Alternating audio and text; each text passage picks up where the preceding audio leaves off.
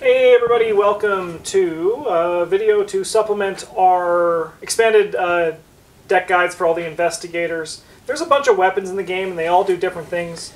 And kind of. Yeah. Some of them do the same thing, really. Yeah. And then rather than us like talk in detail about every weapon in each of the guides, so rather than talking about like, you know, a gun over and over and over again, we're doing it here in these notable weapons video. It's kind of like the staples to go with that, and then we're also going to be doing it for spells, and then probably some clue getting stuff too. Should be good that we all just check if our mics are on. I guess that's a good thing. You know, like when we're doing the Guardian videos, you'll probably, if you go back and watch the one we've done, you'll notice whenever a weapon comes up, like, this is just another gun, it's another weapon from this cycle, it's an option for killing enemies. There's only so many ways to say this thing does more damage. Yeah. Pew, pew. Yeah, and we're not going to talk about which ones are better in which scenarios in every video, because these videos are already long enough, so that's what we're doing here. Yeah. So let's dive in. We're going to talk about the first one here, which is Machete. Travis, why don't you talk about this guy? Yeah, so Machete is like the baseline weapon, mostly because it is level 0, and it is in the core set. We were talking about these untabooed, I believe, right? Yeah, untabooed, yeah. Yeah, okay. It's like 3 to play, and then you get +1 for the attack. If the attack enemy is the only enemy engaged 2, deals +1 damage, takes up 1 hand slot. So Machete has a lot of really good things going for it. It only costs 3, which is actually on the lower end for Guardian weapons, cost-wise. It has unlimited uses. It gives you a bonus to your punch. It gives you the... It should give you the ever-important extra damage. And it takes up 1 hand slot, which is also great. The +1 damage is particularly important because if you're not going to find us recommending weapons that don't do extra damage, because it's better to just, if you do the extra damage, it's like a free action. Mm-hmm. You know, lots of enemies have 5 health, and you can't be affording to spend 5 actions trying to kill them. I would like to take this window to recommend that you do not play blackjack. Level 0 blackjack? Yeah. I hope that one's not actually It's good. not. It's not on Thank the God. list, yeah. I don't think that would be in any guides. It's pretty awful. Yeah, it's so...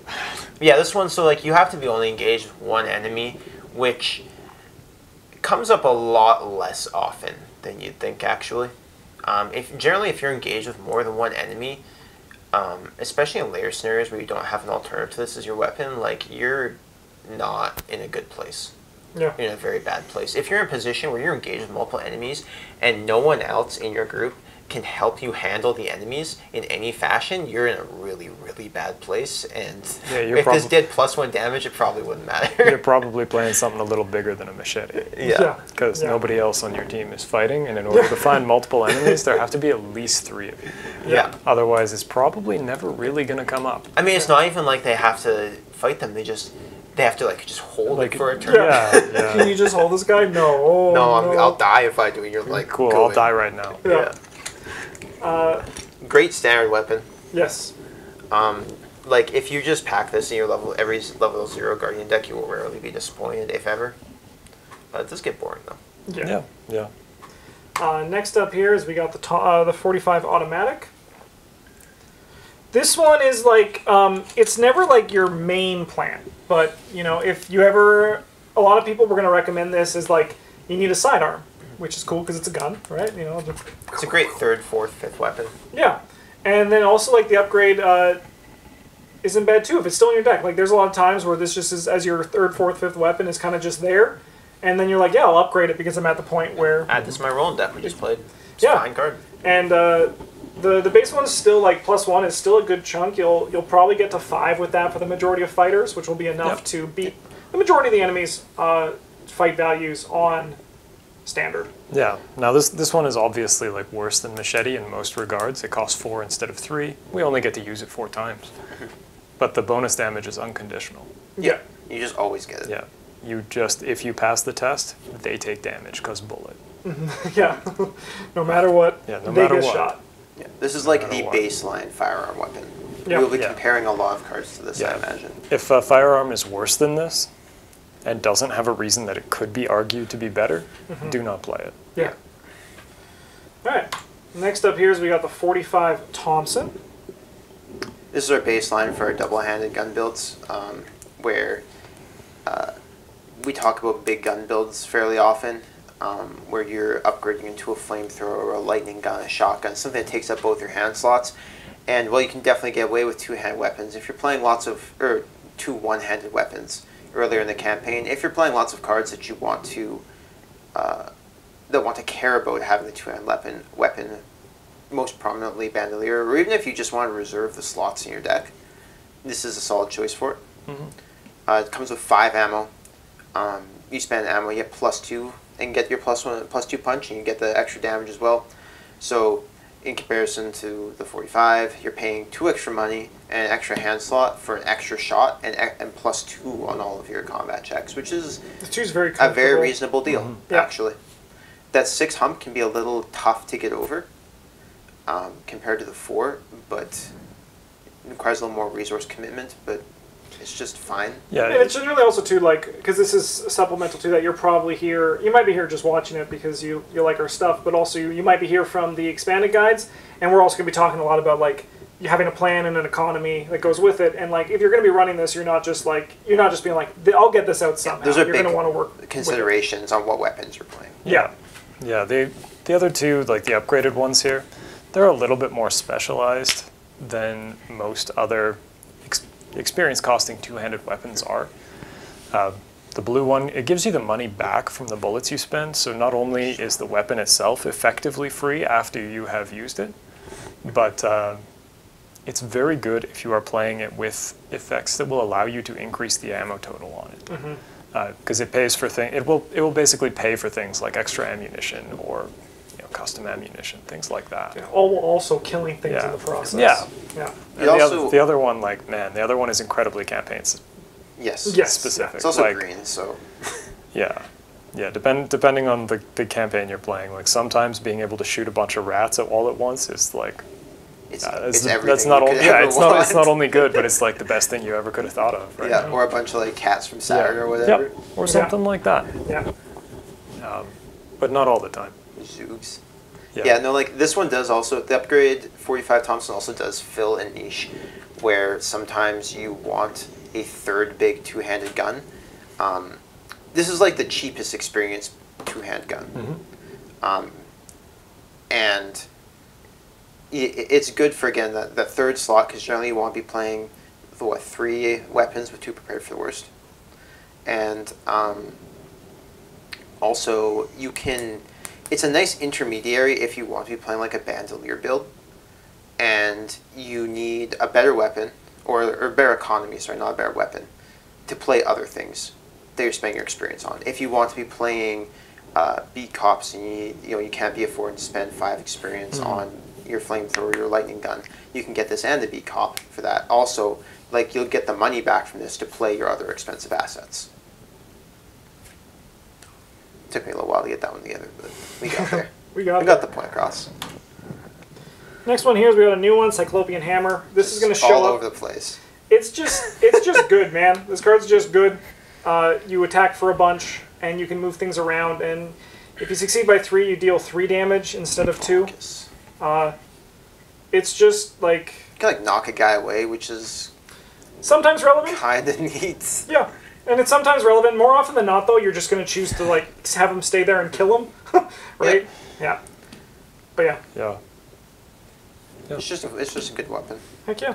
Yeah, most blue characters have 3-ish brain. 3 or 4, yeah. Yeah. So like this weapon more or less reads like +3. Which is what big. you need to succeed by to deal 3 damage. Imagine that. Yeah. Cool. Yeah, it is like it just comes with an enchant weapon on it. Yeah. Kind of. Kind of nice. Yeah. If you put an enchant weapon on it, you get to add your brain twice. Enchanted Blade here.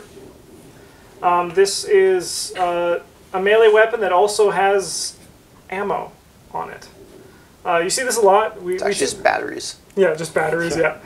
We see this a lot at our table. It's just a nice, strong weapon that you don't need to use the charges on it. It's like for the gold one here on the left. You can spend the charge when you initiate the ability to get +1 fist and deal +1 damage on top of the +1 fist it's already giving you. So if you're just fighting a rat, and you can just like attack at +1 and you don't need to spend that. But as soon as you have to start killing bigger things, you can start spending the charges and go. The upgraded ones, give you +2 fist base for the Guardian one. You may spend a charge if you succeed to deal +1 damage, so you do not need to spend charges if you miss. And if it's empowered and it defeats an enemy, you draw a card and heal a horror. Both two nice things. Yep. The reason this one sees so much play our table is not because it's better than Machete, even though they are quite similar, is because we play with the taboo list, which means that the Machete costs experience, so you can't include it in your level 0 deck. And this is just a really solid replacement for it. Yeah, I don't know about these guys, but I play this one because it's a lightsaber. Yeah. It is pretty cool, yeah. That's kind of cool. No, it's just a really solid card. Yeah. I quite often will play it as like my third weapon, and then cut it later for something else.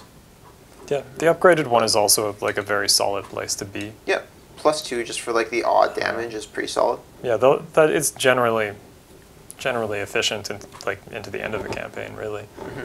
The only thing that the purple one has going against it is the fact that it is a purple card. Yeah. It's okay, we'll get a 5-punch purple investigator. Gets Yeah, extra actions to fight monsters and blow right open. Yeah. Yeah. Wide open, Yeah, baby. but this one gets an extra charge, and you can also spend 2 charges to empower the blade, getting +1 additional punch and dealing an extra damage each time. So even if your punch isn't that big, you can still generally convert this into damage. Yeah. One thing that is worth noting about the level 0 one is that when you spend the charge, you do get the extra +1 punch. It's worded like a little confusingly, but you always get the +1 for fighting with it, and when you spend the charge, you get an extra +1. This next one we talked about in our Staples video, so we can just kind of briefly also touch on it here. Is Flamethrower. Good. Yeah, Can't well, play it with Bandolier, but it good. Yeah. Just kills a bunch of enemies engaged with you. 4 damage is a lot. It's Plus a 4 lot. fists is a lot. Yeah, 4 and also ammo just is nukes- a lot. 4 nukes resources dudes. is not a lot. Yeah. Good card.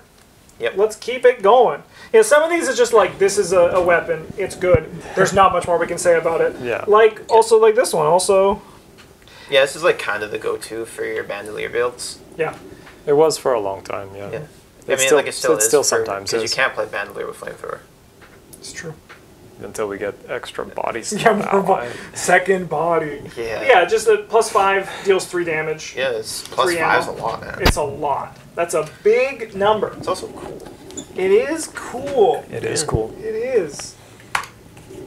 I think Speaking of cool, I think it should use secrets instead of ammo, because it's not. I Using mean, like, yeah, bullets. Yellow Investigator should have some more synergy. Yes. yeah. Roland should be able to play You should. Truth or Fiction or whatever. 32 Colt's not one that we're going to see in like all of our guides. You need to have like a high fist to really take advantage of it, but it's a cheap weapon. And then the upgraded one, not only is it even cheaper, but you can return it to your hand and reload it. Yeah, it's. This is a real solid blowing sidearm for doors wide guys. off. Yeah. Who have 5 punch. Or like are planning on getting your punch. Oh, You should always be planning to get your punch up. yeah. Yeah, that's... There's a weird Bandolier build that I see on Arkham DB every so often. I've played it myself, where you play Bandolier to hold your boxing gloves, and then use the 32 Colt for damage.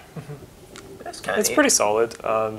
Like a lot of moving parts, but the 32 Colt is it's just good. You just have to be fine. able to. You got to be able to solve the fight action yourself. It's not going to help you with that. Yeah. This next one's a little bit weird, but I could have not included the grenades. It's gonna be on a lot of videos because grenades are just sick. They blow They're people really up. cool, yeah. Yeah, they blow people up. Are they good? Like, jury's still kind of out on that for 4 experience, but, like, they're cool. Yeah, Yeah. they take up no slots, and that is kind of a big deal. That is a big deal, yes. 3 supplies, and the fact that their uses are supplies. Supplies are much easier to come by than ammo is. Oh, they're ranged. You can grenade the bird guy. They are ranged. You can hit the bird with a You grenade. can, yeah. You can also hit that bird with a grenade and then kill the whippoorwills that are there too. Oh my god. Look at that. Just throwing yeah. grenades at birds and Yeah, then this, knocking at this guy. That's incredible. Yeah. Yeah, the fact that this one does damage to each enemy at the location, that's pretty good. You can use it for clearing out all kinds of small time stuff. Yeah. Even just like poking one big guy and clearing out whatever else is there. You just got to be careful that there aren't other investigators at your location. Yeah, and then also for this video too, the notable weapons, I kind of just went through the weapons and chose all of them that number 1 weren't like just like blackjack, and then number 2 ones that like you don't have to build around in an extensive sense, right? Yeah. Like they're just Like the Hungering Blade. that is on this list. Yeah, that's because it's cool. It is cool. Yeah, that's also the thing. If you're cool, you made the list. This one was like the original shotgun. The more you succeed by, the more damage you deal to a maximum of 5. It's like, it was the original boss killer. Big boss killer. And it still has a home in a lot of decks today, too. Yeah, It's a great boss killer. Yeah. if you fail and you're attacking an enemy that is engaged to another investigator, you also deal bonus damage based on how badly you failed. Yeah. So like, Just don't don't. be a little careful about that. Yeah. But yeah, this is like the cool one. Lightning gun is the good one, but this is the cool one. This is the cool one. This one functions pretty good in the bandolier builds again, being a two-handed weapon, as like you can, you know, roll around with your survival knife or whatever, your enchanted blade, your offhand, and then like you just have this for when, you know, like an actual boss monster shows up, or just mindless dancers. Alejandro. Yeah, Alejandro, you just like blow him into a different dimension. Yeah. See ya. Yeah. Here's two vicious Yeah. blows, and he's like, no. Stop. Speaking of blowing people to different dimensions, Oh my god, +5. we got the shotgun. Sorry, the sledgehammer. Just reading the shotgun here. We got the shot hammer, the sledge gun. The sledge gun. This one, this one's still new. We haven't played with it. 3 actions on the upgraded one to fight, +5, deal +5 damage. So it's an attack. That's a lot of damage. And it's like one of those things too, like people would ask, why is this printed this way? Because sometimes it's just better to make 1 test than it is to make 3 tests. Yep. Right? And then also with this one too, the level 0-1 when you start, the -1 fist and deal +1 damage with this attack reads kind of like a inverse machete, and I mean it kind of is, right? And if you have a high fist, you're going to be bumping it up other ways, and like it'll still do some work. It does take up 2 hand slots, just something to be relevant of. Yeah, you can wear it around in a bandolier if you want to. You could. Especially with the upgraded one here, with you can use it to just crush big dudes. Yeah. Crush away. Yeah. Yeah. Smash. Why you would want another weapon? They're probably survival knives. They've got to be, right? Yeah. Speak of the survival devil. knife. Yeah, so the level 0 version of this one is like, it's fine, but quite often it exists as a placeholder for the level 2 version. It's a level 0 asset that costs 2 to play. Just having a It's been a long day, man. It has. I mean, I just called it a sledgehammer or a shotgun. So. Yeah. As an action you can fight, you get +1 fist attack, and this is an awful ability for a weapon to have, because it doesn't deal extra damage, it only gives you +1 fist, but as a reaction, after an enemy attack deals damage to you during the enemy phase, you can exhaust the survival knife to fight back at +2 fists and deal an extra damage. I know what Brent's going to say, it's like that the first ability has its niche, like whittling down enemies so you can kill them with the second ability. But like this can't be your primary enemy killing weapon at level 0. It is a great other weapon, but it cannot be your number 1 plan. Patently false, but okay. Look, you can, but you're gonna have an awful time. It depends what difficulty you're playing on and like how many people you're playing with, really. Yes. But I suppose this might have a niche in like Daniela, but yeah, the main thing that I disagree with is that like fight you get +1 for the attack is. It's not an awful ability for a weapon to have. It's only an awful ability if the weapon doesn't do anything else. Yeah. But you don't. I think to go on that, you don't want your plan to be just using the fight action on this during your turns. You want a better weapon for that. Yeah. But level 2 survival knife, your plan could be 2 of these. So this one lets you and it works well. Yeah. As an action, you can fight. You get +2 fist attack, but no extra damage. And then the changes to the actual changes to the reaction ability, where you get to attack them before they attack you. Yeah, and it deals. You get +2. Yeah, it's the same. It's the same ability. It's just the timing. Yeah, and even that, like the fight action on this one, on the level 2 one, shouldn't be your main plan, as previously stated. However, having this one, 2 like, of them it kind of could be for stabbing. However, you could move into a location, attack for +2, which is a nice chunk to go get 1 damage, do the remaining 4 when they attack you, and then that's a plan. This is my favorite offhand weapon in the game. It's an extra action a lot of the time. Yeah. It is often the bandolier weapon. Yeah. Largely because you can use this to kill a 3 health enemy without expending any bullets or really having to do very much work. Yeah. Great card. Also, if the enemy has more than, I don't know, maybe 4 health, You can use your big gun to like chunk them once and then be like, come on. Yeah. I'll stab you first. It is a shame it's from a not so accessible expansion. Yeah, the return twos, yeah. Yeah, like even the level 0 one is also fairly solid. You just have to have a plan for what to do with the damage. Yes. Yep. Yeah. Cool card. Hungering Blade. This is a 3-cost asset that costs 1 experience. You can only play 1 per your deck, which is like really this card's downfall in my opinion. Yeah. As additional cost put into play, you have to search your bond cards for 3 copies of Bloodlust pictured beside it and shuffle them into your deck. As a fight action, you get +1 fist for the attack for each attached copy of Bloodlust. The attack deals +1 damage, and if the attack defeats an enemy, you put a resource on the Hungering Blade as an offering. The Bloodlusts are, when you draw them, you have to remove 2 offerings from the Hungering Blade to attach the Bloodlust to it. If you cannot, you take a horror and shuffle the Bloodlust back into your deck. It is a Lightning Bolt while attack with the Hungering Blade. You shuffle Bloodlust into your deck. You deal +1 damage to this attack, max 1 per attack. Once per attack. I love that the Hungering Blade sees no difference between a rat and a man. Yeah. It doesn't. It's just like, It's no, just it's all blood. good. The blood. Yeah, Yeah. like rat, man, This is a really Yig. fun weapon. they're all the same. Yeah, it's only having one of it sucks. However, like it's still just your fist is probably pretty good, and this still just deals +1 damage, right? I've played this exactly once in a Zoe deck where I used Mr. Rook to find both it and then to dig out the Well, Bloodlust that's later. nice, yeah. That was here with you guys, but and it worked really good. It was a lot of fun, but you do have to work to make this one good. Yeah. Yeah, that being said, when it's good, it is good. It is very good, yes. Like the fact that the Bloodlust turn into free vicious blows. Yes. Like, Yeah, and all you have to do is just all right. Do what you're. Yeah. just keep killing stuff. Yeah, just do what you're supposed to be doing anyway. Yeah, like what is your job exactly? Yeah, you're not- that's right, I kill things. Yeah, this is like a very solid replacement for like Machete as well. Yep. Just like 1 experience, and it just does. You don't get +1 unless you have a Bloodlust, but Yeah. like it does Yeah. basically just do Machete's job. This card is an excellent candidate if you are playing an upgrade heavy deck, Yeah.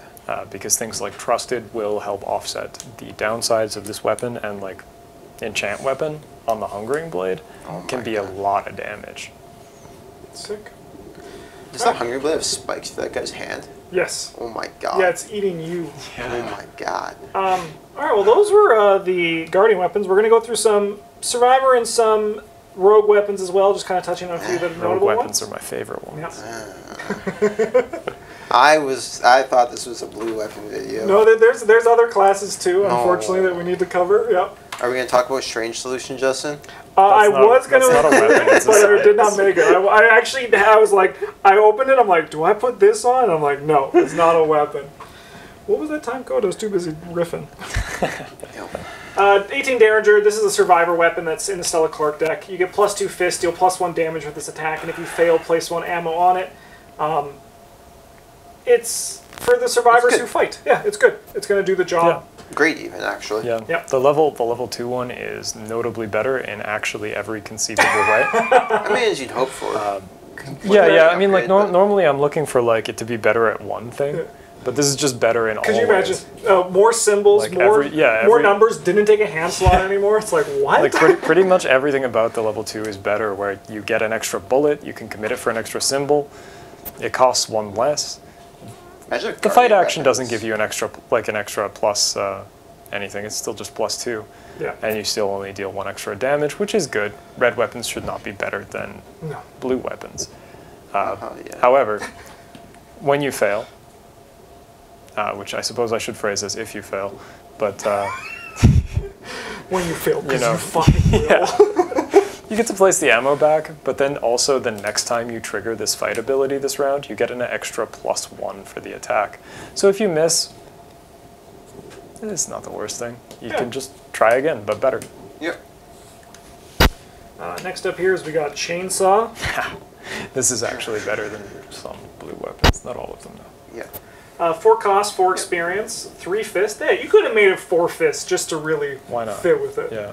Uses 3 supplies as an action. Spend 1 supply, fight. You get +2 fist and deal +2 damage for this attack. If this attack fails, either place 1 supply on Chainsaw or deal 1 damage to the attacked enemy.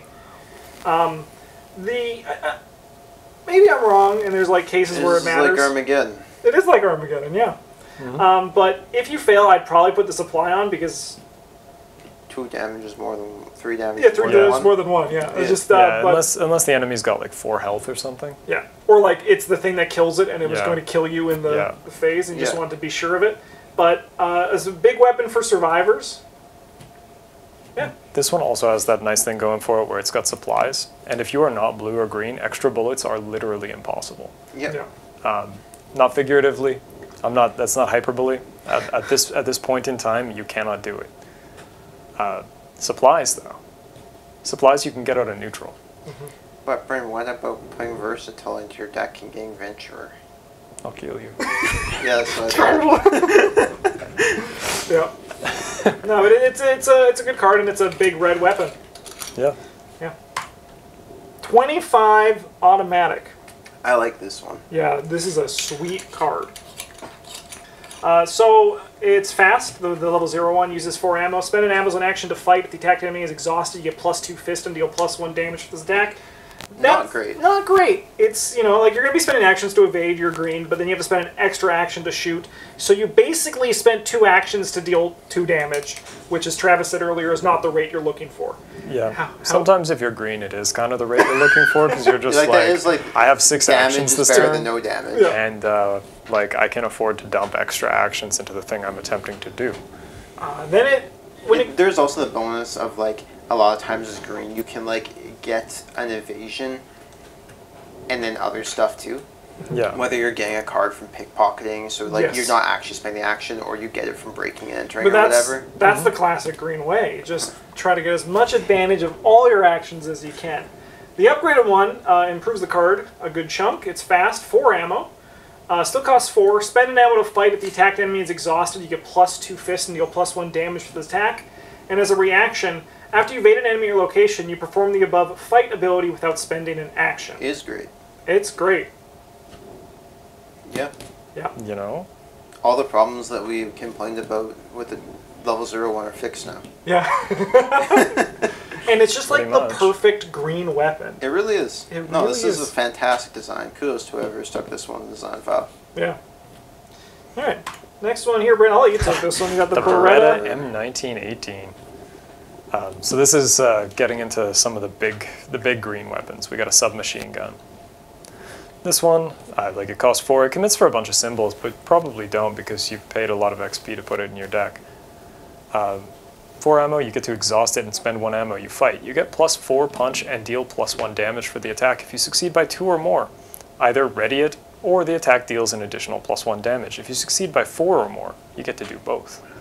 This is the headspace that most green weapons exist in, where you must succeed by more than just baseline. Usually 2, in order for the gun to really do anything.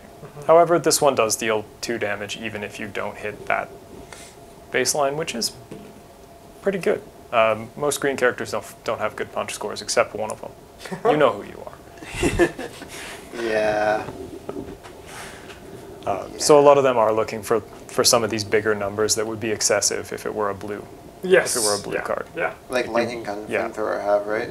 Yeah, I mean lightning guns is just like lightning guns is it's just there to be exciting. Yeah, you're like +5. Oh my god.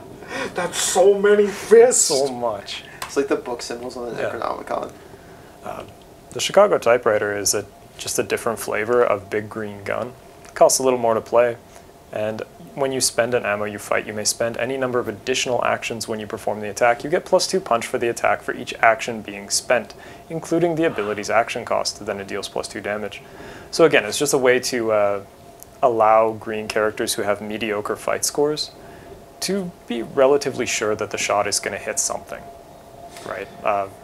And then Great know who, boss this killer, is just let me damage. tell you. Yeah. When you're playing Tony.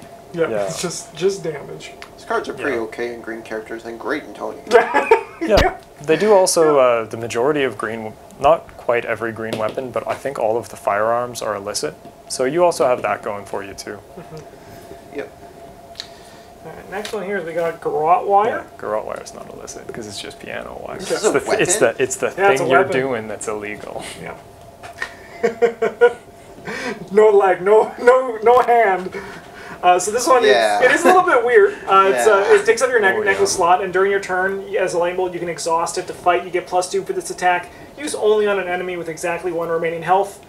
This isn't your game plan. This is a supplement to your killing strategy. Yep. But like, it's going to show up in a good chunk of the decks, so I figured we put it here because it's just like a good card. Yeah, when I first saw this card, I was super excited about it, and it did not disappoint. Yeah. A lot of enemies are difficult because they have like 3 hit points. Most melee weapons deal 2 damage. Do the math. It also plays a very solid supplement to a big weapons build where you don't need a bandolier to make that happen. You just have your necklace slot and enemies that have, like 4 health. Yeah. You don't have to spend a second bullet on. Yes. Yep. That's kind of a big deal. Sick. No, it is a nice card. Yeah. Green gun, shoot. Green gun. Yeah, we got this Mauser C96 is kind of the thing that makes level 0 green combat decks a possibility. Because before this we had like a Derringer, and that was pretty much it. Derringer's like fine. It's okay, but it only has 3 bullets. Yeah. Just don't miss. Yeah, just don't miss. Anyway, the Mauser, it has 5 ammo, which is one more than our friend the 45. However, in trade-off, we have to exhaust it and spend an ammo to fight.